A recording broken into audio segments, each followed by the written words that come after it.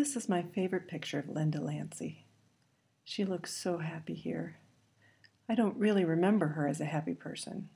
I think that's why the times we laughed so hard stand out in my mind. Like the first time we met playing Boulder Dash with my friend Martha. It still hurts my belly to recall the definitions we came up with and the guffaws that followed.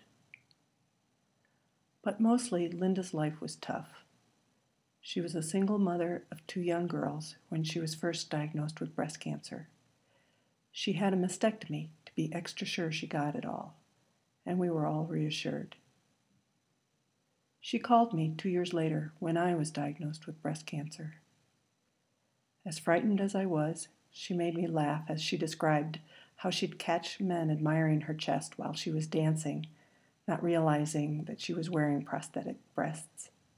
Her stories comforted me as I made the difficult decision to choose a mastectomy over a lumpectomy. The following year, she took me aside after our theater group's outing to ask what it meant to have an enlarged lymph node. I launched into an explanation about how lymphatic drainage helps fight infection when she asked me to feel the firm lymph node above her right clavicle. I burst into tears. After the chemo failed, we had one more outing. We met at the Paramount Theater for the sing-along version of The Sound of Music. I played it safe as a snowflake that falls in my nose and eyelashes. Linda went as a nun, which was funny because she was far from one. That was the last time I remember laughing together.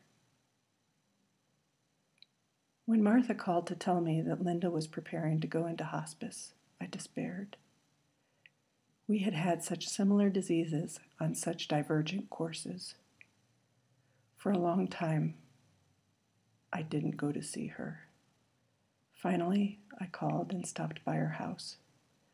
I apologized for not being more present while she suffered, for living when she couldn't. I was single without children and would have truly traded places with her. I begged her forgiveness for not being able to. I went to see her in hospice the following week, but it was already too late. She held my hand, but when I looked in her eyes, I knew she had already moved on. I have a daughter now. I feel joy when she sings about snowflakes that stay on her nose and eyelashes. And I am a survivor.